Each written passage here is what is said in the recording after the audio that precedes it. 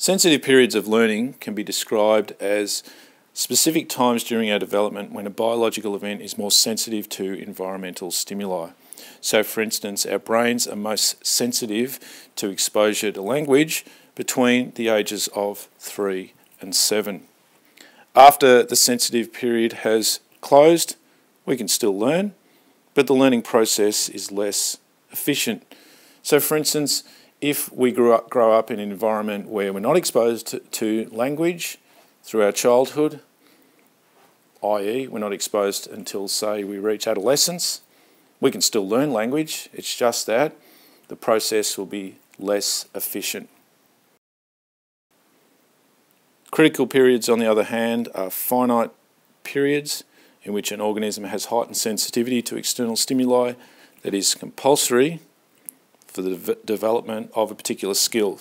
For instance, certain areas of the visual cortex are only capable of synapse formation during the early stages of development, and once the critical period has elapsed, the individual will have some visual impairment if they're not exposed to that visual stimuli during the critical period.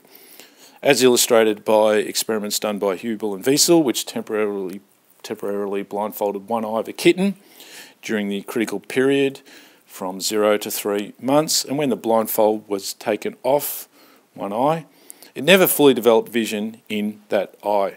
It actually resulted in a reduction and in dendritic branching at the end of the neuron, and there was less afferent activity in the blindfolded eye.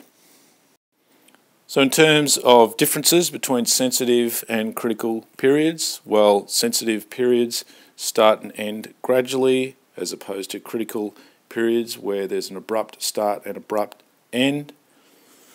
During the period, it's a time of maximal sensitivity to environmental stimuli, whereas for a critical period, we describe it as a heightened sensitivity to external stimuli.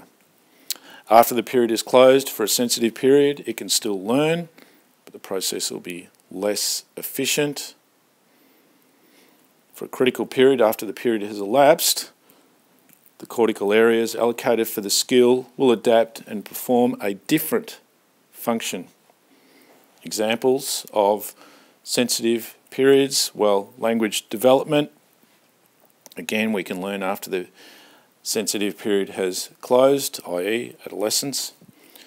For a critical period, an example is the full development of our visual capabilities. If we're not exposed during those critical periods, we will have some visual deficiencies.